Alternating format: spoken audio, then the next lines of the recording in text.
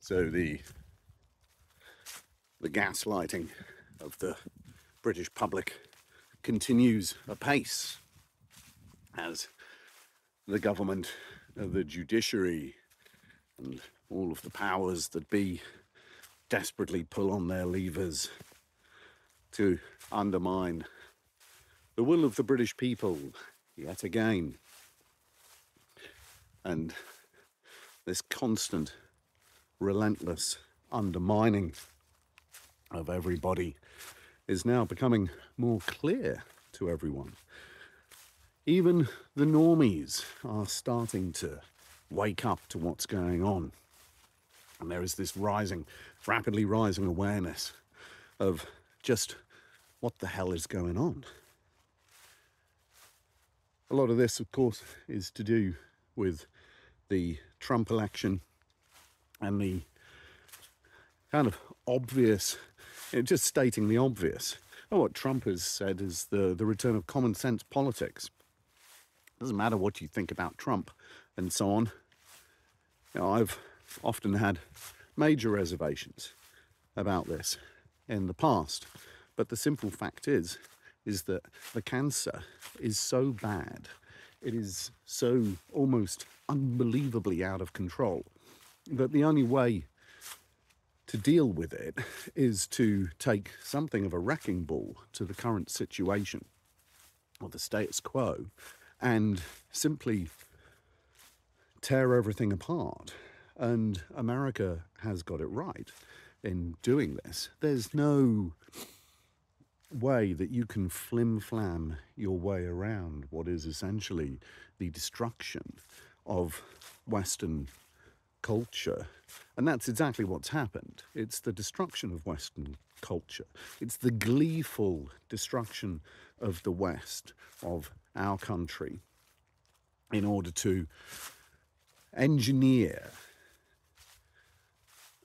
a midwit paradise that's been sort of created on paper by expert theoreticians who have never done anything, people who have never actually lived in the real world, and supported by a middle class that believes that these academic experts, these people with certificates on their walls, are the ones that know best, because after all, they have qualification A, B, and C.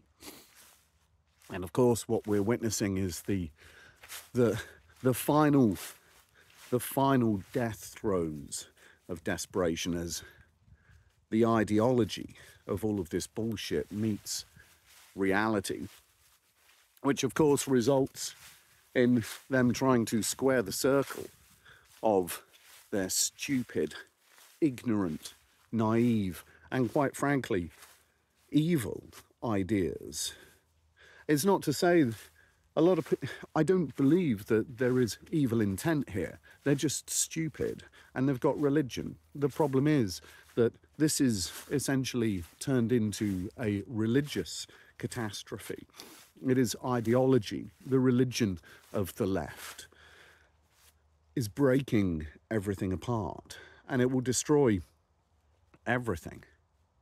People have got to wake up to what's going on, and people have got to stop and think about just how close we are to things falling into a situation which is very similar to what you would see, and it's not being hyperbolic, about what people have experienced in Eastern Europe in the past, East Germany, the Stasi. The police situation is completely out of control. People being jailed, etc., etc. Nobody knowing what to say anymore. And this is an absolutely disgusting and, importantly, an untenable situation.